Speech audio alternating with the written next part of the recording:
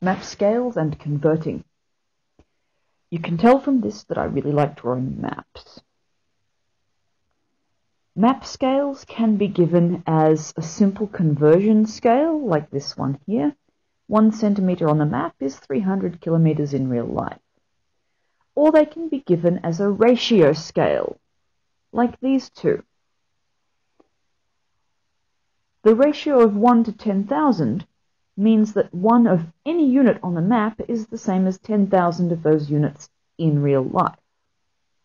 If I measured in centimeters on the map, 1 centimeter on the map, 10,000 centimeters in real life. If I measured in inches on the map, 2 inches on the map, 20,000 inches in real life. And here, 80 million, 1 centimeter on the map, 80 million centimeters in real life. Comparing these two numbers, you can see that the treasure island I've drawn is really quite small.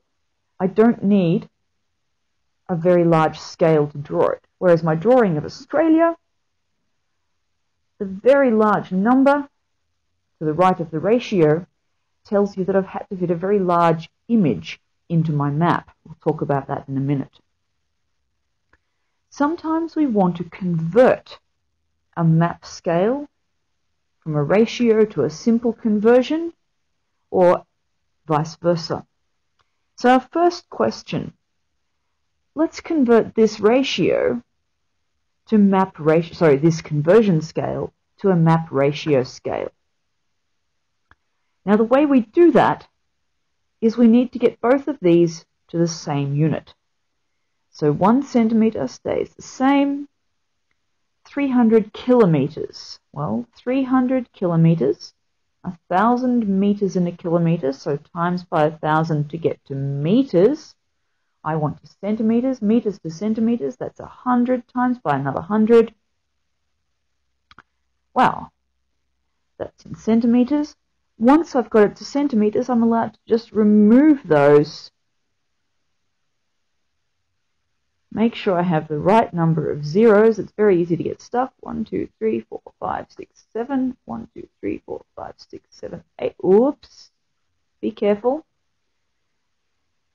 And I have a scale as a ratio of 1 to 30 million, which says that's not quite as big a scale as this one of Australia. So 1 centimeter on this map doesn't represent quite the same massive size as 1 centimeter on this map, but definitely much bigger than 1 centimeter on this map. We can convert back from ratio to a simple conversion scale, and sometimes that's going to be the easiest way to solve some problems. Look, I've got an extra 0 here as well. Convert this one to a simple conversion scale. Well, put in a unit. Let's say we're in centimeters again. Sometimes they'll tell you. 1 centimeter on the map. Helps, by the way, if we say map to real life, just to keep ourselves focused. 1 centimeter on the map is 10,000 centimeters in real life. Now that is a simple conversion scale, but if I asked you how far something was and you said 20,000 centimeters, I'd think you were being very silly. Convert that measurement to something a little bit more reasonable. Centimeters to meters is divide by 100. 1 centimeter on the map equals 100 meters in real life. And now you see that this scale on this map is mapping a much smaller area. This is only, 4 centimeters across? My whole island is only 400 meters. It's tiny. Whereas Australia, we could work out this if we wanted, and we'd discover that 1 centimeter was probably about 800 kilometers, a much larger area being mapped in the same amount of space. Now they might ask me, when I've got a map ratio or scale, to work out the distance in real life. So my first question here, it's 5 centimeters on the map from Hobbiton to the Lonely Mountain. We can tell we're using map 1 here. How far did Bilbo walk? Just going there but not back again. So, this is a simple multiplication. If 1 centimeter on the map is 300 kilometers, then 5 centimeters on the map to real life, is 5 lots of 300, so Bilbo walked about 1,500 kilometers, which is in fact about the distance from Hobbiton to the Lonely Mountain. When they've given us a ratio, it can be a little bit trickier. It's 3 centimeters on the map from the rock to the treasure. This is the second map. How far is it?